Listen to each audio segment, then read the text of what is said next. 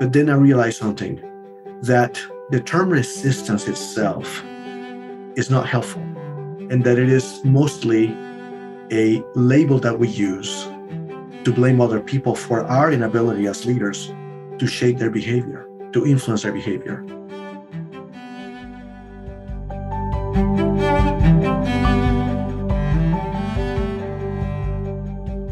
Welcome, everyone, to Culture by Design. I have joining us today, actually, a longtime colleague and friend, Marcelino Sanchez. And I'm delighted to welcome him to the podcast. Marcelino, welcome. Good to have you here. Thank you. Thank you, Tim. It's a pleasure to be here. Let me say a word about Marcelino. He's the managing principal at Agilityze, an organizational change and OPEX practitioner, trainer, and coach. His project portfolio includes change management capability building, strategy deployment, M&A, corporate transformations, deploying Lean Six Sigma, union management partnerships, employee engagement, and implementing operating systems, among others. He's coached managers and change agents at all levels, including CEOs, executive teams, project teams, and task forces. Before that, and I won't be able to cover everything, but before that, he worked at Textron as a global manager in change management. And then before that at Bell Helicopter, where he worked in several roles, including as a Six Sigma black belt. He holds a master's degree in organizational behavior from Brigham Young University. And he has worked with clients across a number of industries. So Marcelino, I'm delighted and honored that you would join us for the podcast. I'm excited. So we've known each other a while, haven't we? A long time, Tim, and I can't even remember how we came across each other, but it's been a long time. That's how long it's been. It has. It's been a long time. Let's begin this way. Share a little bit about your story. So you came to this country at what age? I was 16. I was in the middle of my junior year. Okay. And I'll tell you what, to talk about change, that was major change for me. It was a total change of my world, of my identity. Everything changed for me. And so that was really one of the seminal experiences with change that kind of eventually took me into the field of change management, culture change, and all of that. Do you think that had an impact on your career choice? Oh, absolutely. Do you really? Absolutely, yes. So take us back to that a little bit. So you're 16 and you're coming from Mexico. Take us back and help us understand what that was like just a little bit. Well, let me backtrack just a little bit. So in Mexico, when I was a little boy, I was very reserved, very insecure. And it took me a long time, and my mother helped me to become more comfortable with myself. By the time I was in high school, I entered high school, I was a very well-adjusted individual, right? I was in a basketball team. You wouldn't believe it if you saw my size, but this is in Mexico after all, right? So, and I had a great group of friends, and I was thriving socially, academically, at a personal level. And then my dad decides, let's go to the United States. That's a whole other story. But when we came here, it was in the middle of my junior year. It wasn't even during the summertime. I left the school where I was at Christmas time, and I never went back. I transitioned to the US. I got here in early March, and I get thrown into a new environment. I felt invisible because nobody would talk to me, not because they didn't want to, but because they didn't know how to interact with me. I couldn't speak English, even though I was not speak English. No. I had taken English classes in Mexico because everybody has to take English classes outside of the US, right? And I was an A student in English, and yet I couldn't even really put a coherent sentence together. So you dropped into new society, new school, new high school, right? Yeah, new high school. So here you are, you're sitting in a class. Yeah. What was that like? It was very depressing, to be honest. And it changed everything. I didn't have any friends. I went back to square one in terms of my insecurities, came right back out. And I had to start from square zero, right? So that was really difficult. So the first 18 or so months were extremely difficult for me. But eventually I bounced back and I served as a missionary for my church. And during that time, I also became very interested in the process of change, of how people would change their, not only their beliefs, but also their social circles, their habits. And that was really fascinating to me. So those two experiences were very important in my development. I want to take you back a little bit because I remember a conversation that you and I had some time ago, and we were talking about cultures. And as we know, we can even bounce from culture to culture in the course of a single day, right? A microculture that might exist at home. Yes. And then at work or school. And I remember you telling me that in the course of a single day, back in high school, you'd go to school, no one would talk to you, you didn't have any friends, you're still learning English, but then you made I think it was the cross-country team. Yeah.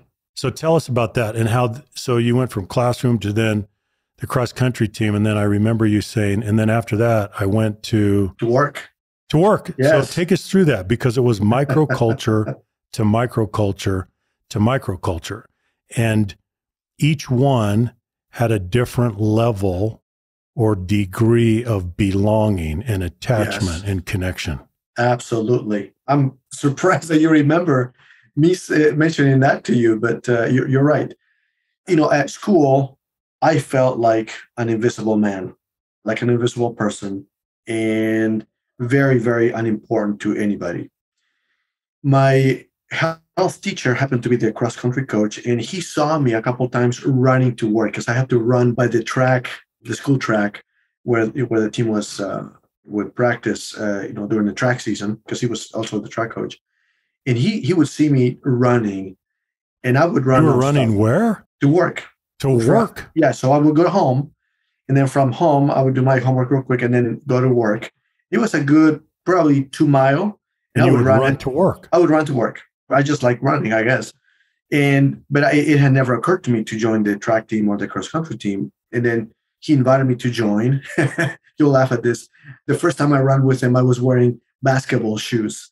Except I didn't know that there was such thing as running shoes, right? Sure. So I joined the team, and that time it was during the spring. And so I started running with him, and I began to excel. I wasn't the fastest guy, but I was not the slowest by any stretch. And that changed everything for me, because all of a sudden I belonged to not only to a team, but also because I was not the slowest. I was among the top 5 fastest runners, long distance runners. All of a sudden, I became a member of a community. I was able to break through the 1 mile under 5 minute, club. And that was a big deal for me. I didn't know that was a thing. I mean, I didn't know that was like a benchmark or anything. And, but that kind of gave me access to people that I didn't have before in the track team. It was a community. As a community. Small, but nevertheless a community, and you gained membership access. Yes. Correct. And so that was a different experience in a different microculture than going to school to classes, right? Just school, yeah. Yeah, that was very different. And then at work, my father had a Mexican restaurant, and we had to work. There was no choice. We came and we were working there. And I remember I started, washing dishes. There's nobody to talk to there, just do the work. And I was used to working very hard anyway. And then I went to the kitchen, and everybody spoke Spanish in the kitchen. And so I was in my element there, and I liked working hard. I liked the challenge of a very busy Friday night or Saturday night and just working really hard. But then my dad said, okay, now you need to go and be a server. Now that was different, because now I had to interact in English with people that were very different from me. But here's the interesting thing. As a server, you have authority vested in you by virtue of you being the guy who takes the order. Right. And you bring it, whenever you bring it.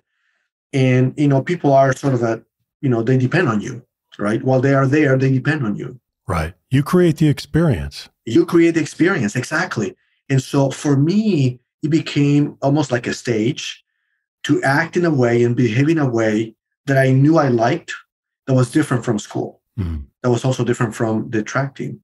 And so that was a really good, it was sort of a laboratory for me to experiment with things. So for instance, I would experiment with smiling and making people smile, making people laugh by saying something funny. And I could try different things, and I learned that some things work better than others.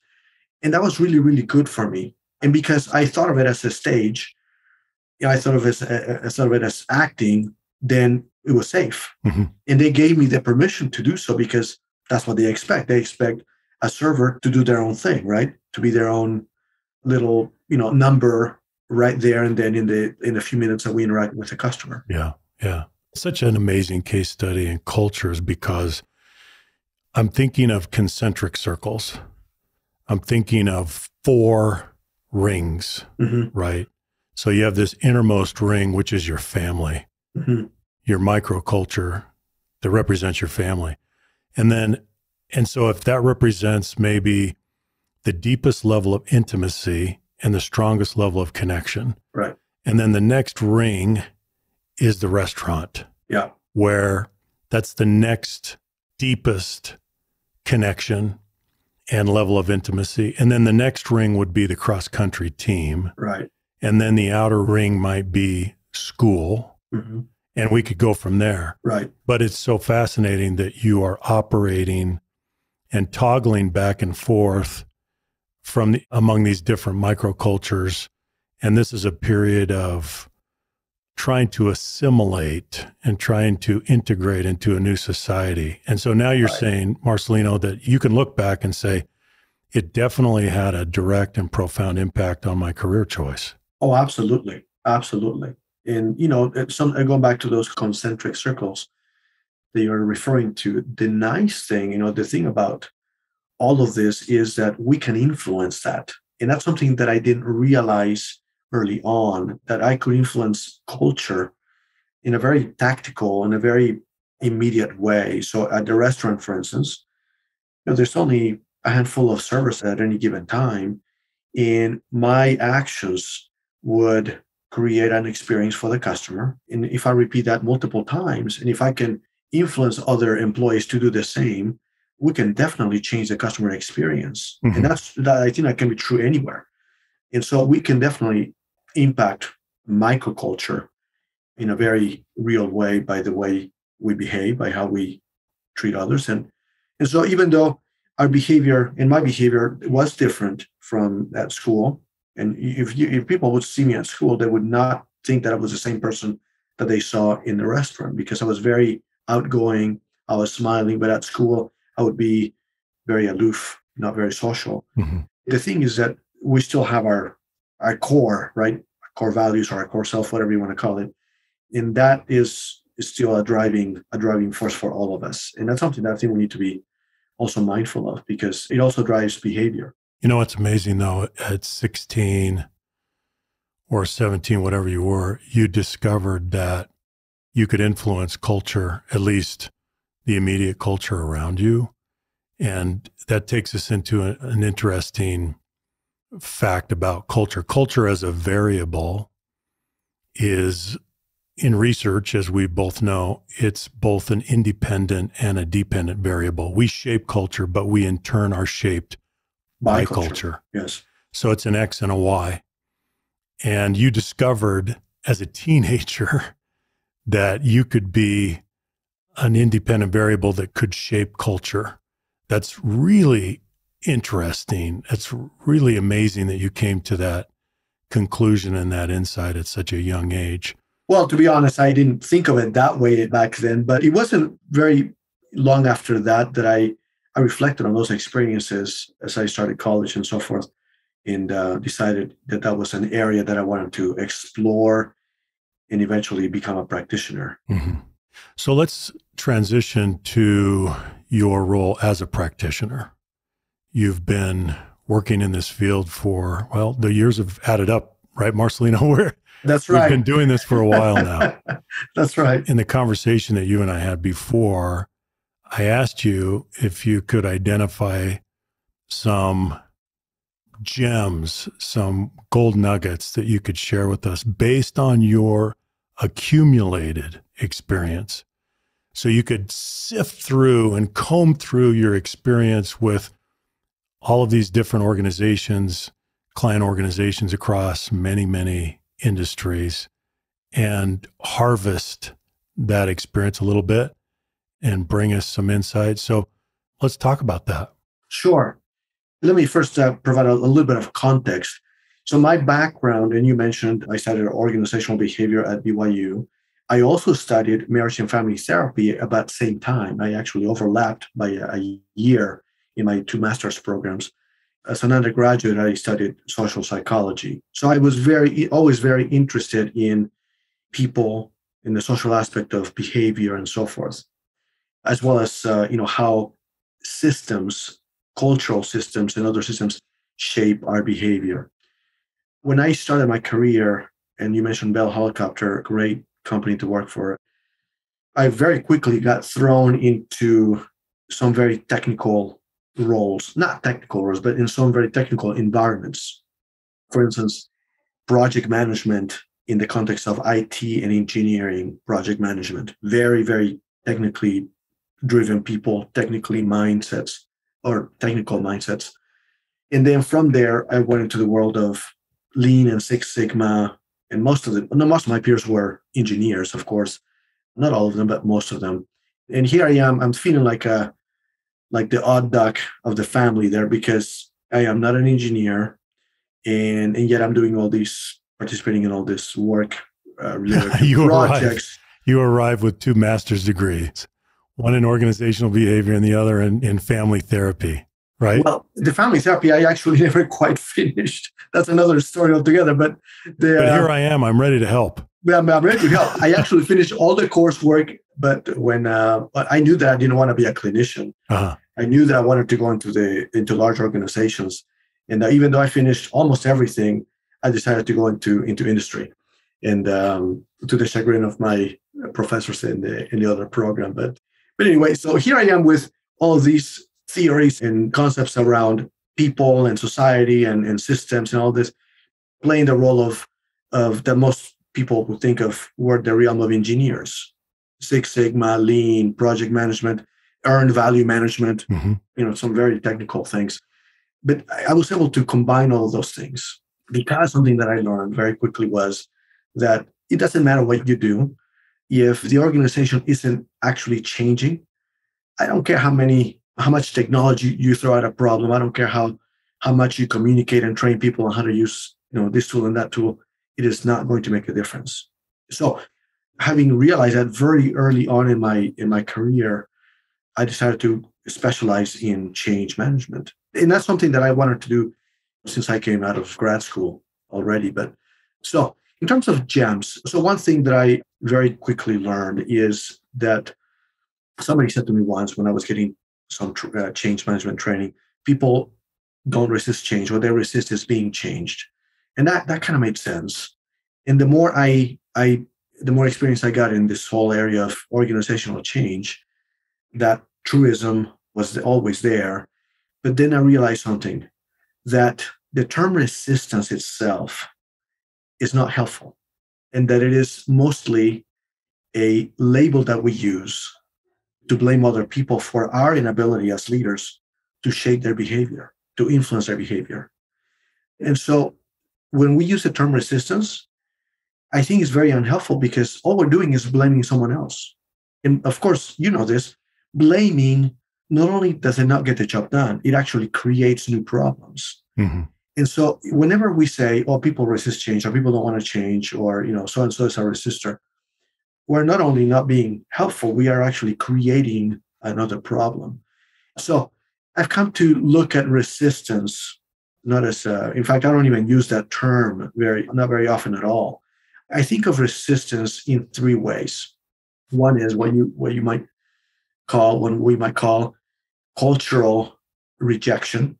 Number two, organizational inertia. And number three, organizational or systemic gravity. Those three things are, I think, distinct. I think they need to be understood, because unless we understand them, all we're doing is just blaming others by saying, well, they are resisting change. They don't like to change it. They refuse to change. And then we end up relying on mandates and telling people what to do and communication plans and all this, which really doesn't deliver change. Well, we shift and change moves on to a compliance track instead of a commitment track, right? Right. But I love what you said. Let's go back to what you said. If we focus too much on resistance, it's an excuse. It's this residual category, and we can just blame everything on resistance. Right. But what is resistance? It's not its own entity. It's the way people think and feel about what's happening. And there are reasons for that, There are reasons for that, yes. And some of those are internal, but many of them, in fact, I would say most of them are external. Let me give you an example. And I like to do this demonstration in workshops, right? I put my hand up and I ask somebody else to give me their hand, to put their palm against mine. And without telling them, I start pushing. And of course, the natural reaction is to push back. Right. And it happens every single time. So as I push and I push a little bit harder, they push harder. And then I ask, okay, so what's this person doing? And almost always people say, well, they're resisting. And then I ask, okay, are they really resisting or are they just reacting? And of course, the point is that people react to the stimuli or to the stimulus that they feel, right? Right. And oftentimes leaders, the way I just got done talking to a client just now before this, the way they are positioning what they're trying to do sounds like a top-down, we're going to cram it down your throat approach. Right. And I know that's not what they intend. Whenever people perceive that, guess what they're going to do? They're going to start pushing back. Not because they're resisting, but because it's a natural reaction, right? Or as Newton would say, for every action, there's an equal and opposite reaction. It's not necessarily negative. No, it's just a response. It's a response, at least initially. Right. Okay. So initially, and then what happens is, I think the typical counter response of the leader is to push harder. That's right. Right? When they see any quote unquote resistance or when they see any sluggishness in people, they're almost always the reaction or the counter reaction of the leader is to redouble the effort. In other words, to say it again or to say it louder and communicate more as if that's going to do it. And of course, we know that doesn't work. That's not going to work. So understanding the nature of resistance. So usually there may be that initial pushback, but there's so much that we can do to remove the resistance, to redirect the response in a different way. Right. Well, I mean, what most people want is to feel like they matter, like they are meaningful to the organization. In one way, during times of change, one way to do that is to invite them to get involved. When we are involved, we can become the co-authors of the change as opposed to being the victims of the change. Right. And so I advocate for early involvement and meaningful involvement.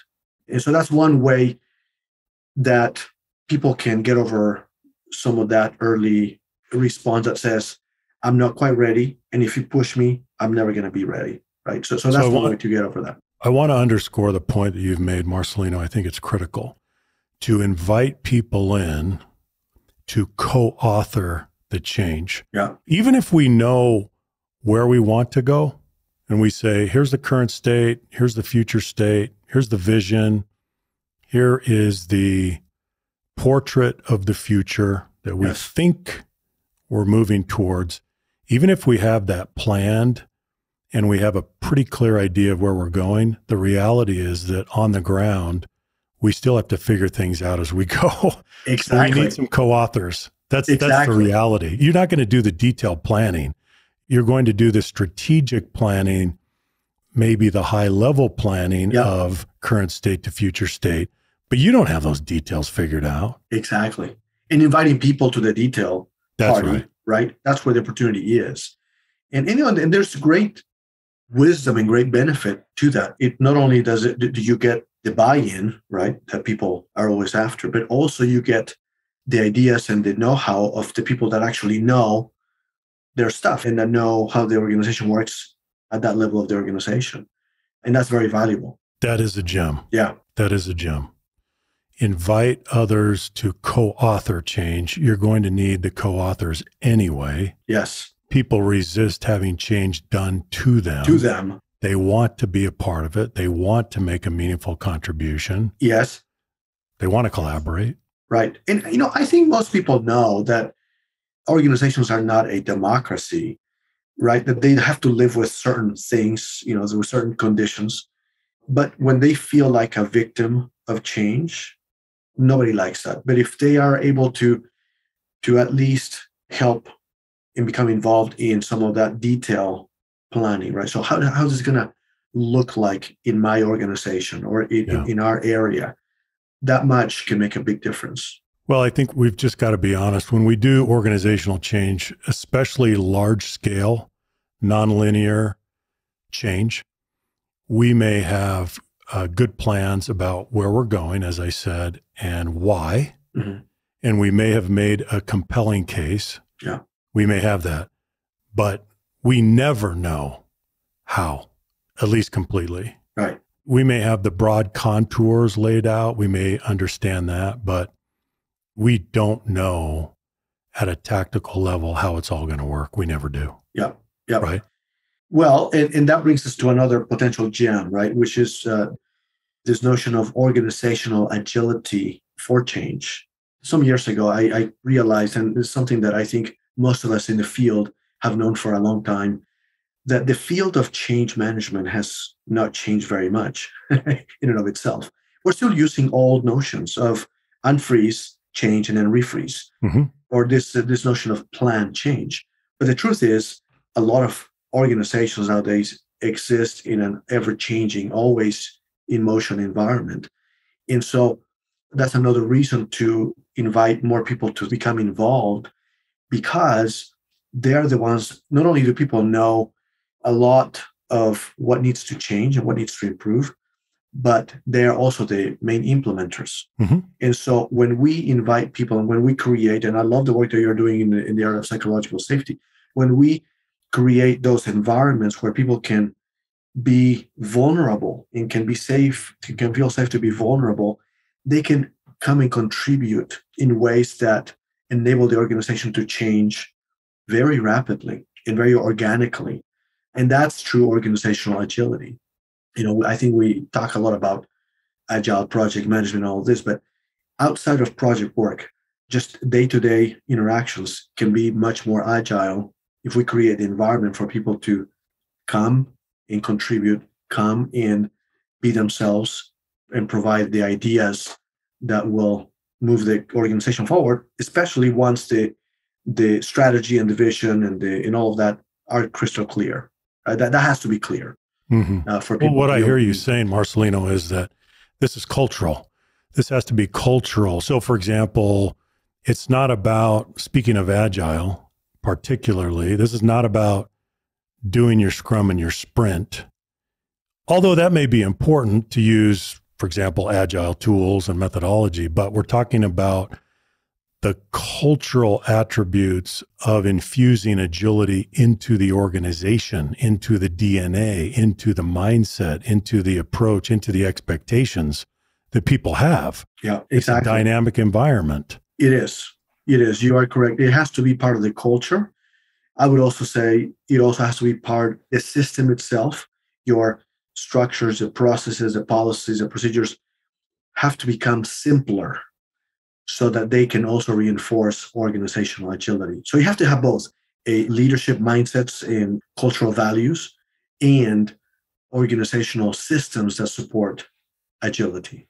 So just to build on your point about simplicity, do you run into just unnecessary complexity in the process? That's a dumb question. I swim in it, Tim. Swim in it. Sorry for asking the question. I guess it's everywhere, but what is working to combat that, to fight that, to prune that back? Because one of the things that I've learned, Marcelino, we've both learned it over the years, is that organizations left to themselves naturally proliferate. Yes. They don't prune themselves. Yes. they don't pare back, right? They don't take out the overgrowth and the undergrowth. Yes. They just keep growing, and we keep adding things. We keep adding structure and systems and processes and policies and procedures, and it goes on and on. Yeah. And if we don't clear that out, then there's this accumulation, and it becomes a real problem. Well, let me give you a perfect example. And I think this is true in most organizations. And then I'll answer the questions to how do we combat that? Or I'll give you my answer. Metrics and indicators, right? Corporate dashboards or scoreboards, whatever you want to call them. Most organizations have a collection, right, of an evolution of metrics that have existed for a long time, right? Somebody some time ago said, I need to know this, and I need to know it in this format, and I need to know it in this frequency. And it became a standard report and a standard metric that gets reported. And over time, we've added, and now most organizations have disjointed, series of metrics, not only disjointed, but that in many cases are at odds with one another, competing with one another, that are reinforcing. Every metric reinforces a behavior. Every single metric reinforces a behavior. And when you have a proliferation of metrics, you have to ask yourself, okay, are we creating a cacophony of expectations because we're measuring all these things that may not be aligned? Mm-hmm. In most instances, the answer is yes. I cannot think of a single example where I've seen a clean set of metrics. At the top level of the organization, every executive will tell you, of course we have clean metrics. Well, yeah, for them, they're clean. But all the related things that those clean metrics create down through the organization and all the metrics that they support is anything but clean and anything but connected. And so I think one simple thing that can combat that proliferation that you're talking about is asking us a very simple question. Why? Why are we doing this? Why are we measuring this? Why are we measuring it this way? I worked with an executive team once, a long time ago. It was interesting that for profit margin, operating margin, every executive, not every executive, they had about 3 or 4 different numbers. So the number that I was given by the CFO and that I posted on a flip chart for discussion, right off the bat, people started to disagree. Oh, that's not the number I have. Well, what number do you have? Well, I have this. Well, what number do you have? And pretty soon we realized there were like 3 or 4 different numbers, because not only was it a different calculation, they were making different assumptions as to what went into the number and why that number needed to be so. And yet, here's the top leadership team of the CEO, right, operating with starkly different assumptions about what profit margin was all about. Mm-hmm. And of course, they were driving their different organizations to those numbers or holding them accountable to those numbers. It was incredible. It is incredible. So let's go back. So this is a gem. Agility for change, but agility translates into simplicity. Yes. And simplicity implies an active role to keep things clean and tight. So that means going back. So for listeners out there, think about this. Look at your metrics. Look at your, whatever you call them, your KPIs, your OKRs, your scorecard, your dashboard, whatever it is. Look at all your metrics and evaluate them based on their evolution. Some of you have first generation metrics. Okay, that's great.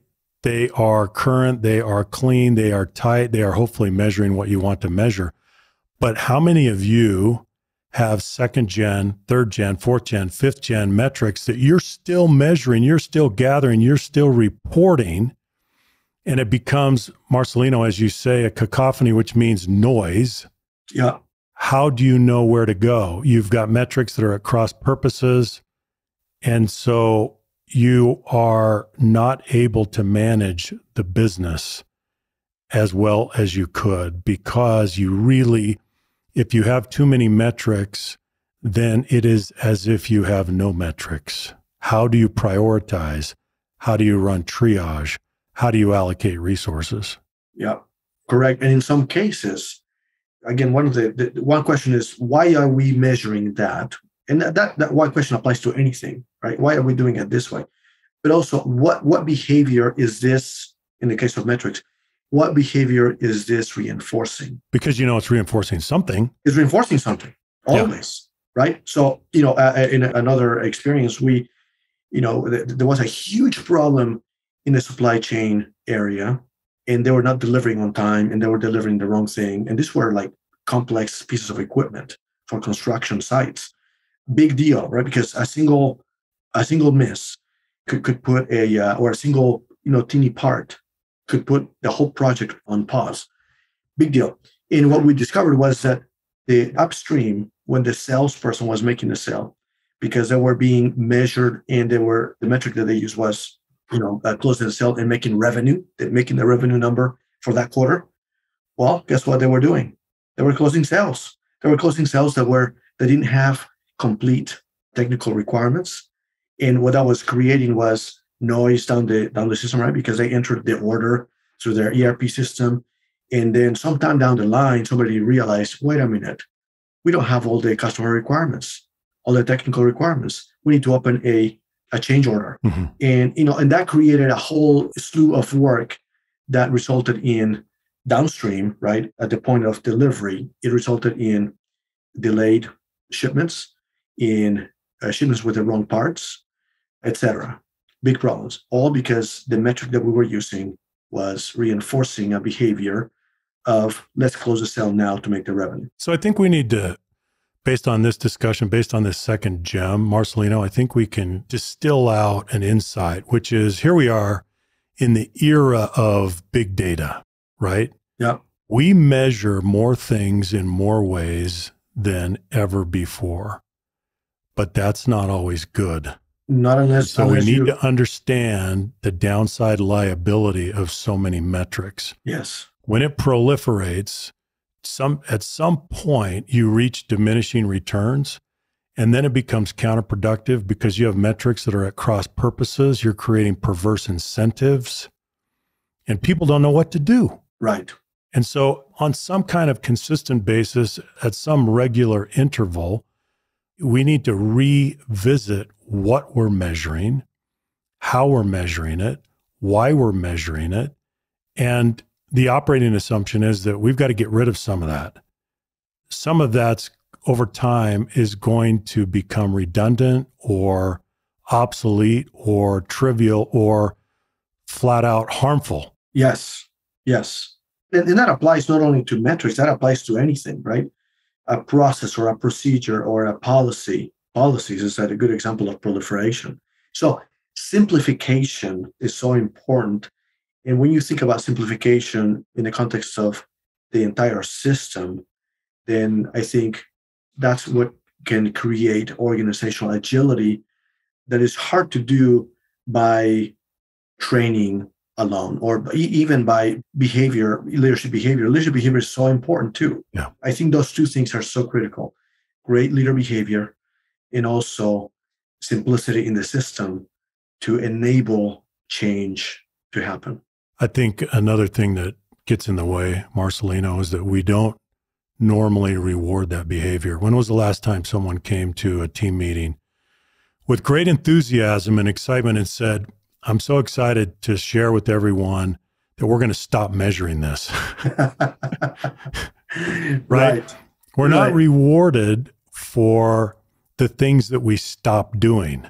Yes. And we don't have the start, stop, continue exercises often enough, but we should. Yes. And we should be pretty excited when we can do some pruning, do some trimming, take out the overgrowth, because inevitably it comes back to the principle that you're talking about, and that is agility at some level relies on simplicity because the simplicity preserves the clarity. Yes. Once we lose the clarity, we're in trouble. Yes, exactly. Your comment about rewarding the right behavior is so also very important because that, earlier I talked about inertia, right? The organizational inertia, part of that inertia comes from the fact that we are rewarding things that we've always rewarded. And so, for instance, firefighting, right? If somebody tackles an emergency and they're the hero, and the more they do it, the more they get rewarded for being a hero. But people who are For instance, simplifying, taking out waste out of a system or out of a process, that hardly ever gets publicized. No, Doesn't hardly ever get. You don't get credit for that. You don't get credit for that. No. But at the end of the day, that's what you want. Yeah, that's exactly right. It's unheralded work, and yet it's so important. We often reward the dysfunctional behavior that is killing us. We do. But we reward that. Yeah. That's a beautiful gem. Do you have one more for us, Marcelino? So one more would be, and I think you already mentioned it, and it's this notion of clarity. It's almost like, but nobody can disagree with that. And it's such a simple concept. But clarity is so important every single day. Oftentimes we talk about clarity in a very big way, like, we need to be clear about our mission and our vision and our strategy. And that's important. But from day to day, there are some things that we can do to create clarity within the organization. So for instance, I just, long ago, I attended a client meeting, and it wasn't clear to me where the discussion was going. And so we encounter those types of interactions, I think, very frequently, almost every day, right? And meetings is a good example of where this comes out. Conversations that are like just going around in circles, and it's not very clear. So again, just asking a very simple question like, what's the problem that we're trying to solve here, right? Or what's the outcome that we would like to achieve? Once that becomes clear, then the how is easy. And sometimes we get stuck in the how, right? And we talk about the how in circles without being clear about why it is that we're here, or what is it that we're trying to accomplish. And so, oftentimes when I work with clients, for instance, somebody will call me and say, hey, we're having this retreat or this board meeting. Can you help us? Inevitably, the first question I ask is, okay, and what's the purpose of the meeting and what would you like to accomplish? Almost never, Tim, do I get a one word or a one sentence, clear sentence answer to that question. Why? Because more often than not, the sponsoring executive hasn't really thought it through. They know they need to have this thing because it happens every year. They know they need to involve X, Y, and Z people because they always invite them. But when they haven't, and they may have a series of topics that they would like to address. But when it comes to answering the question, a simple question like, okay, so what's the purpose and what are you trying to get out of this? And how will you know that you've accomplished the purpose? They struggle. And you would think that would be so fundamental, right? Well, it is fundamental. It is fundamental, but yet we don't do it very well. No, that's right. That's right. The power of simple clarity is so important, and yet so, I think, undervalued or underestimated. So let's think about the unintended consequences of not having the clarity. So if we don't have the level of clarity that we need at one level, as we move down through the organization, it just gets worse. Yes. So a little bit of misalignment at the top translates into severe misalignment by the time we get to the bottom of the organization. Correct. Is that not true? Oh, yeah. The noise gets amplified, right? The confusion gets amplified the further down you go in the organization. So it's critical. Two things I think are critical. One is clarity at the top, or at what I would call the epicenter of the action. And number two, that line management and those in the middle of the organization act as the medium through which clarity gets reinforced. Because inevitably there's going to be some dissonance, some lack of understanding from level to level.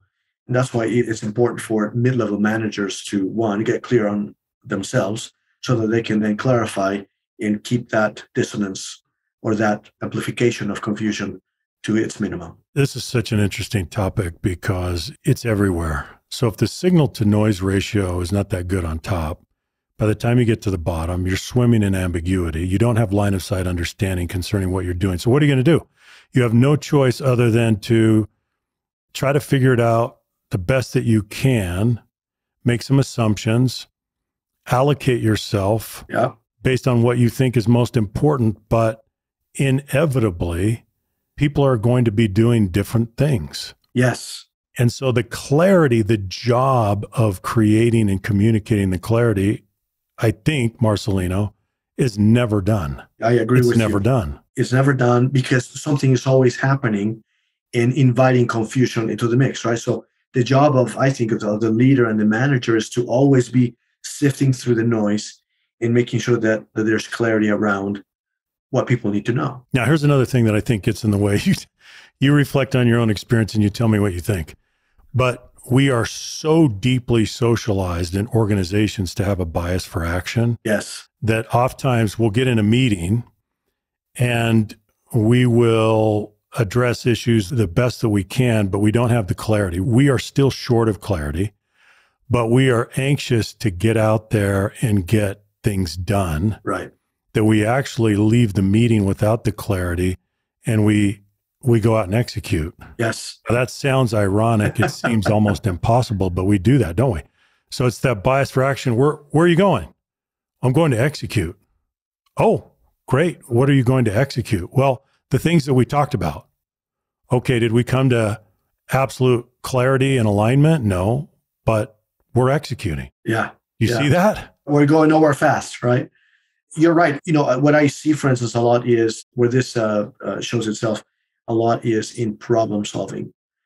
We are so quick to start with solutions before we even understand what the problem is. Right. In most cases, I find that a group of executives or a task force, they don't really understand the real issue, and therefore they want to start solutionizing and actionizing everything, and that takes them to Abilene, right? You know the Abilene paradox. Abilene paradox. Right? It's this illusion. I didn't want to go. I didn't want to go there, but everybody went because of this illusion of agreement. And so, but you're right. It's our socialization of being task oriented that pushes in that direction, and that happens in every organization. Yeah. So clarity is so important. It is absolutely priceless gems here, Marcelino. Do you have any concluding? Well, let me do this. I want to kind of recap or summarize the gems a little bit for our listening audience. So here's what I have. Number one, invite others to co-author change.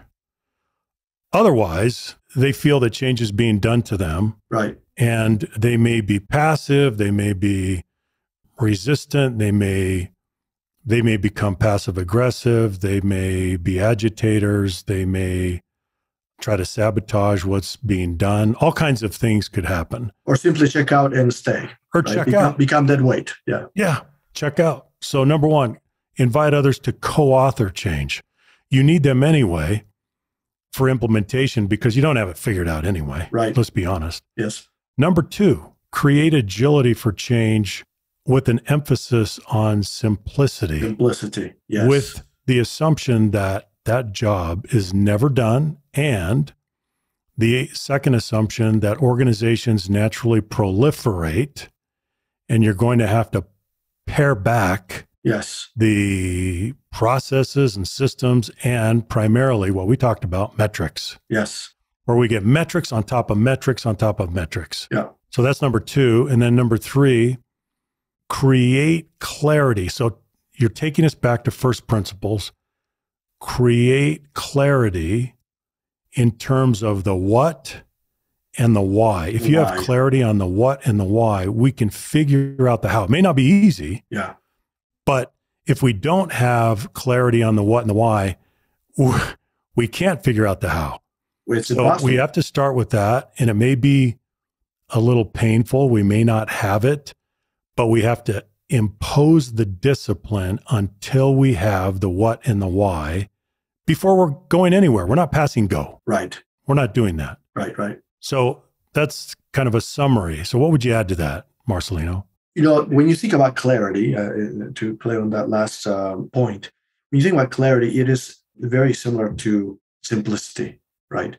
Because both of them create the wherewithal to act in ways that are nimble and agile. When people are confused, when people when there's complexity, when they're in a complex environment, unnecessarily complex, it is hard to be agile. It's hard to act autonomously or confidently, even within a structure. And so those two, I think, are very, I would say, cousins to each other, clarity and simplicity. They really are. And so to close, I think the leader has a great opportunity, any leader. And by the way, I'm not talking here about a position. As you know, this is something that anybody can do that influences other people. Something that we can all do is simplify things and create clarity in order to create agility and hopefully also create the environment for change to happen more organically without the typical resistance that people often associate with change. And I think, a simple example of creating simplicity and clarity is, again, in our interactions, in a simple email. Hey, the reason I'm asking these questions is because clarify, rather than, I think email back and forth is a good example of complexifying things, right? And creating confusion. Pretty soon after the 10th reply, you're wondering, I have no idea how we got to this point, and I don't even know what we're talking about. Right. It happens in email exchanges. It happens in, one-on-one interactions. It happens in meetings all the time. It happens in staff meetings or project reviews. So those are all examples of inviting or introducing simplicity and clarity to hopefully create agility. I love that. Those two are cousins, right? Which is my own cousins.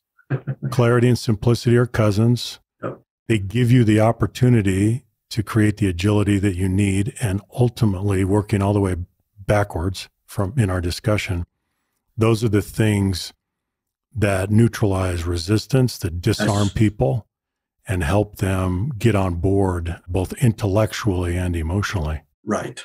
Yeah. And it really can accelerate change, right? And not only accelerate change, but also grow both the capability and the capacity for change. A lot of organizations pride themselves in change, but what they are experiencing is chaos. Chaos is not the same thing as being change agile. Chaos, what it produces, and it can produce, and I've seen this in some organizations, it can produce a sense of numbness, and it immobilizes people because people don't know which way to go. Right. Whereas change agility creates direction and acceleration and, of course, performance. And so being change agile is very different than thriving in chaos or living in chaos. Marcelino, I can't thank you enough for your distilled wisdom based on your years and years as a practitioner. Immensely helpful. Thank you, Tim. So for any of you who are listening, who are practitioners, who are in change, who are in the trenches, in the throes of leading a change initiative of one kind or another, I hope that you can see that change management is an applied discipline. And Marcelino, thank you so much for being on the podcast. This was incredible. Thank you, Tim. This has been fun. I really appreciate it. Thank you.